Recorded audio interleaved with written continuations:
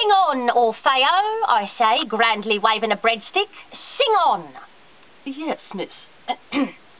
This from later in the poem, and more to the point of which Lord Byron was referring in relation to you the other night. A damsel with a dulcimer in a vision once I saw. It was an Abyssinian maid, and on her dulcimer she played, singing of Mount Aberraw. That is good, I like it. Yet another mountain to sing of. I already do the mountains of Mourne and Kilgerry Mountain, so that should fit right in. Indeed, miss, says Higgins.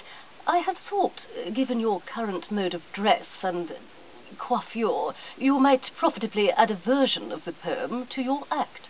You bet, Higgins. It's already in there, even as we speak. Now, what is a dulcimer, and where can I get one? And where the hell is Abyssinia?